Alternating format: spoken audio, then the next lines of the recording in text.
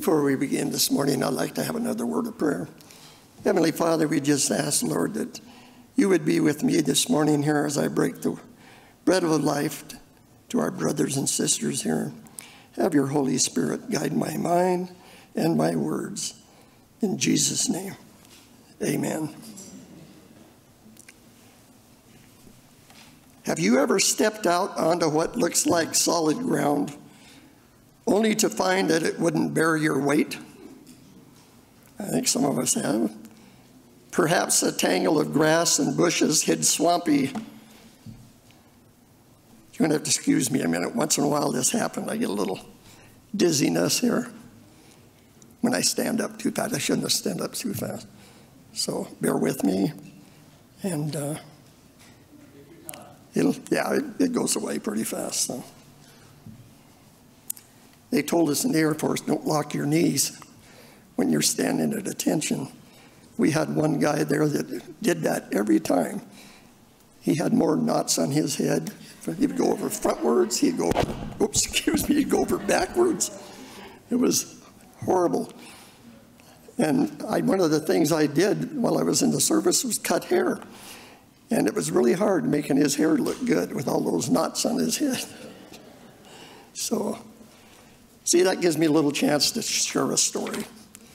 So, it's starting to clear up. Hang in there.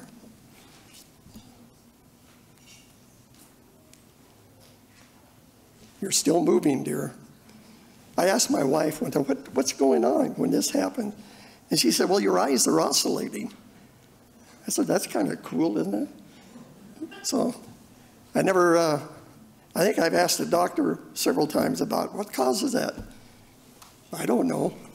So I said, well, you're still a practicing physician, right? I said, I'll come back and see you when you get it down right. You're done practicing. Okay. Perhaps a tangle of grass and bushes hid the swampy ground underneath. If you've had that experience, you can understand how important it is to stand on firm ground.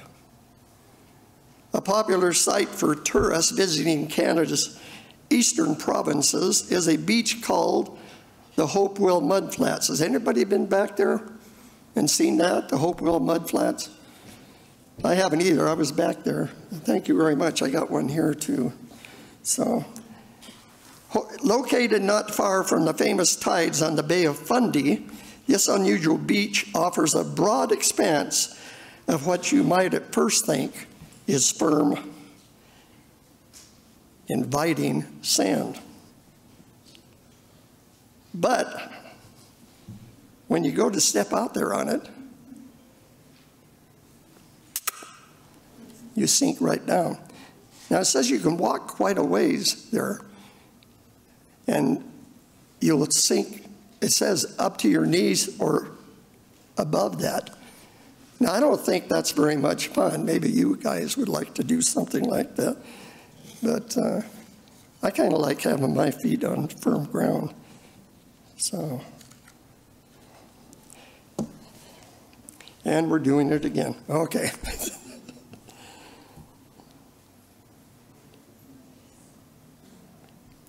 So, we're going to do fine on time, okay?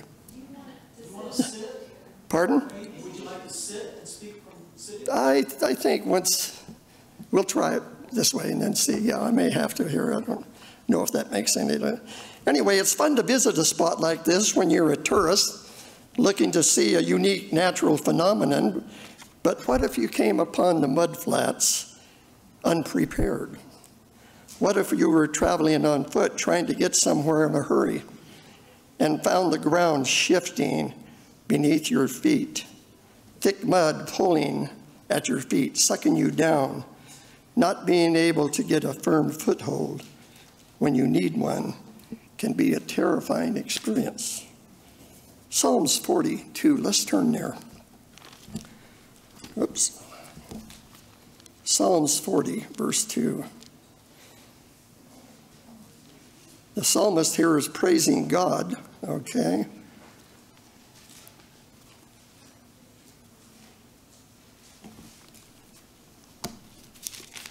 Psalms 40 and verse 2. He brought me up also out of a horrible pit, out of the miry clay, and set my feet upon a rock and established my goings. Isn't that what we long for? A firm place to stand? Yet all too often our feet seem to be slipping and sliding in the mud and the mire. Standing firm isn't easy, and it isn't popular either. We live in a society where our news is reduced to sound bites. Our meals can be microwaved in 5 minutes or less and picked up from a drive-through window. Every evening we can sit in front of the television to watch complex human dramas solved in 30 or 60 minutes. We have come to expect instant solutions, quick answers, and an easy way out. We've kind of been programmed, folks, haven't we? But real life isn't like that. Most of the time, life presents us with difficult situations that don't get solved in 30 minutes minus commercials. Most real life problems require us to stand firm, to hold our ground, to take the time needed to find a solution or wait for an answer.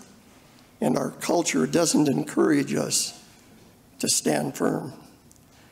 All too often, the results of our quick fix mentality can be tragic. I'm going to share an example here. A teenage boy is going through a difficult time in his life. He seems to always be in conflict with his parents and in trouble at school. His mother would love to help him, but she can't get through his unhappiness to reach him. Though the problems of adolescence, and here we go again. Boy, I never had this long this time before. But then I do. Sit down there, you got a mic there? I'm sorry, you can't all see me from over here. Okay. So we'll think twice before we ask Wayne to speak again, okay? Hey, give me a few moments. It's fine. It'll be fine. Yeah. Everything's cool. Why, we got a nurse out there who's starting to fret. I'm medically trained, so that's okay. Oh.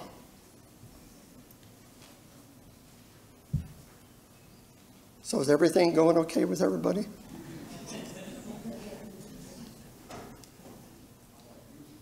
Yeah, it's coming. How are you doing, Wayne? I'm doing great, yeah. The Lord is good. And I ate good breakfast this morning, I don't know. Okay. Through the problems of adolescence that plague him are only temporary, they seem never-ending to him.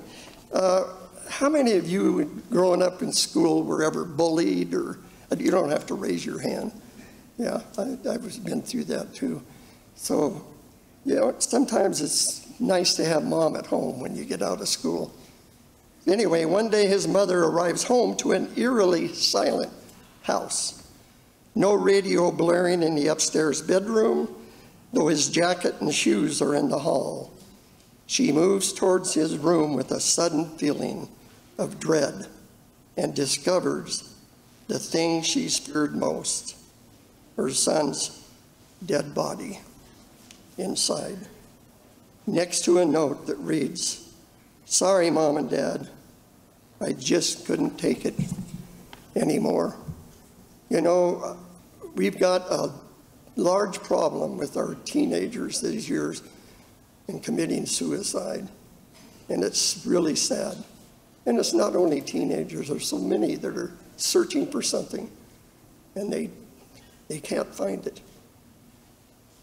The young man felt the ground shifting under his feet. To him, perhaps, it felt like an earthquake. All he wanted was quick release from his pain, a permanent solution to a temporary problem. If only he had known how to stand firm. A young couple married just a few years, finds the joy in their marriage slipping away. As they struggle to balance the responsibilities of small children, jobs, and housekeeping, they have no time to enjoy each other's company.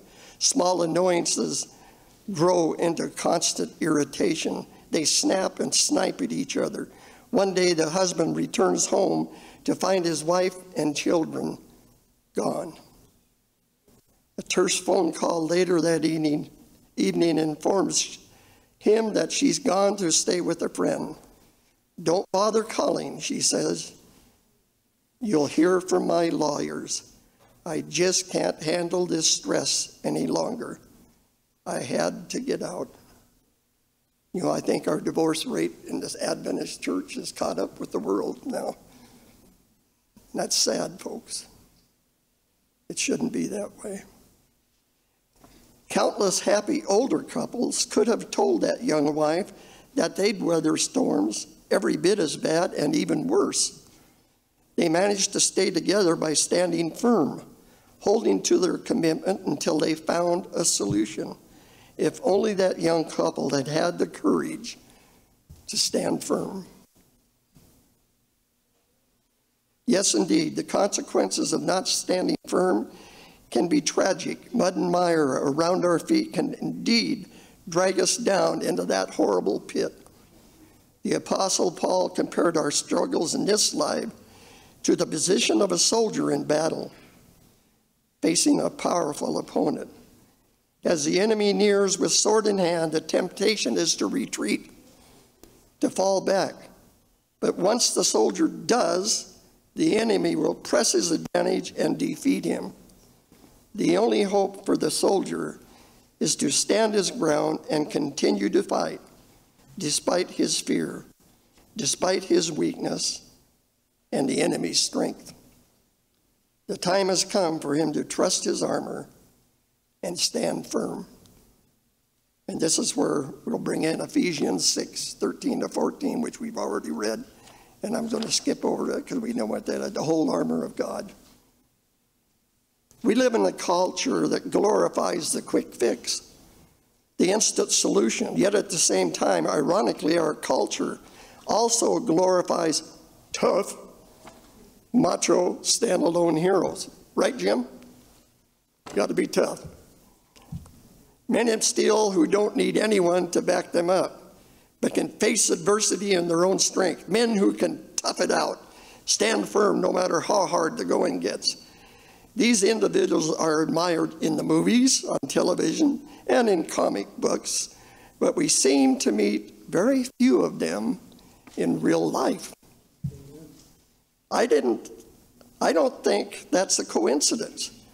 I think it's because we worship the cult of the rugged individual, the lone wolf, the hero who walks alone, that we see so many people giving up in despair rather than standing through adversity and hardship. We've all been indoctrinated with the idea that we must go it alone or not at all, that it's a weakness to ask for help or support. So when we face difficulty and realize that we're not Superman or Wonder Woman, we feel there's no other choice but just to give up in despair. Any Wonder Women or Supermen out there?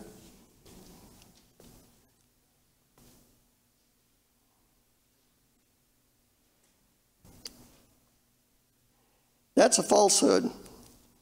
One of the many lies our society has taught us. God's word contests that theory. In God's term, it's not a weakness or a failure to ask for help. In fact, it's a necessity, isn't it? It's a necessity. We will not succeed. We will what? Will not succeed. We cannot succeed until we have placed ourselves in God's hands and become dependent on Him. We cannot stand firm in our own 2 feet. We can only stand firm in the footsteps of Jesus. 1 Peter 2:21. If you want to turn, you can. For even hereunto were you called, because Christ also suffered for us, leaving us an example that ye should follow his steps. Now, this doesn't mean that we copy Jesus and try to do what he did, to face sufferings the way he did. Yes, that's part of it, but it's only part. And if we're trying to imitate Jesus in our own strength, and how many of us haven't done that? Huh? We all tried that, I'm sure. I don't know about you, but I've tried that. But anyway, we're sure to fail. Because let's face it, I'm not the divine Son of God, and neither are you. We are God's precious human children, created in his image,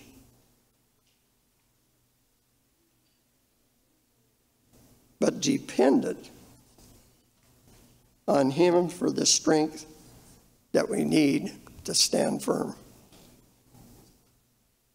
We need to be injected with the blood of an overcomer, or to put it more literally, we need to ask God for his divine power through the Holy Spirit to carry us through the times when we simply can't stand on our own. Have any of you been there? I think most of us have been there. So how do we get from the mud and mire, from the slimy pit up to the solid rock? Do we climb, clamber, scramble out of the mud ourselves? No. God lifts us from the mud and places our feet on the firm rock. Amen. It's a divine hand that holds us and makes us able to stand firm. I remember when my wife had left, and I was in bed laying at night there by myself. I remember raising my hand, and I knew God was there. He's going to lift you up, folks. He'll take you through whatever you're going through. Grab a hold. He's promised. Can you feel the mud surround your feet today? Is the ground shifting beneath you face the earthquake of family breakdown, the mudslide of debt and financial ruin, the tremors of illness? Do you long for the inner peace that comes with knowing you have a solid ground under your feet? You need a firm place to stand. You need the commitment where to say, I am going to stand firm and not quit or run away. But you need one more thing. Beyond courage and determination, you need help from above. You need to reach out and place your hand in the hand of God, who will lift you onto the solid rock. Amen. There you will find a place to stand. An old hymn says it best, and we're going to be singing that later. My hope is built on nothing less than Jesus' blood and righteousness. I dare not trust the sweetest frame, but wholly lean on Jesus' name. On Christ the solid rock I stand. All other ground is sinking sand. We have a firm foundation. We have a solid rock. Don't let the shifting sand and slimy mud of difficulties and troubles pull you down. Keep your feet planted on Jesus, the rock. You know, I think I skipped over one section here. I need to go back, okay? Because this is a good example. Dr. Paul Brand, a missionary doctor whose medical research, I didn't read this yet, whose medical research has transformed thousands of lives, told a powerful story that illustrates how we can stand firm. An epidemic of measles struck Vellore, India, where the Brands were working. As her older daughter fought the disease, they feared for their baby, especially vulnerable because of her age. They went in search of a serum drawn from the blood of someone who had had the measles and successfully recovered. They were looking for the blood of an overcomer.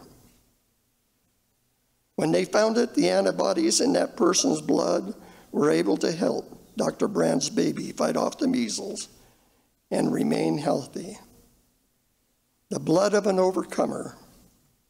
That little girl survived, not because of her own strength, but because someone else had already suffered, fought the battle, and overcome. That can be our experience too. We know someone who struggled with sin, despair, discouragement, and death. Jesus knew pain. He knew fear. He even knew the temptation to quit when he prayed alone in the garden on the night before he died. His heart was so anguished that he sweat great drops of blood. He begged his Father to let him avoid this trial. Yet in the end, he went to the cross.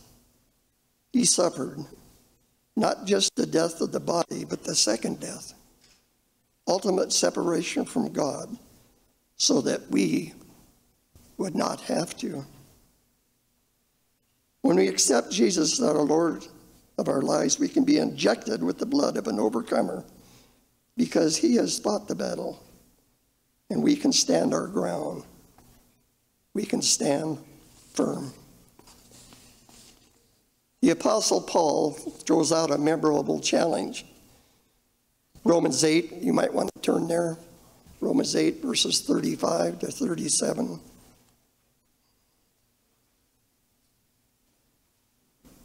We all know this one. I still hear a few pages. Romans 8, 35 to 37. Who shall separate us from the love of Christ? Shall tribulation or distress or persecution or famine or nakedness or peril or sword? As it is written, for thy sake we are killed all the day long. We are accounted as sheep for the slaughter. Nay, in all these things we are more than what? Conquerors. More than conquerors through him that loved us. Wonderful promise. I want to be more than a conqueror, don't you? Through Jesus, we can do it. We can stand firm, whatever life throws at us.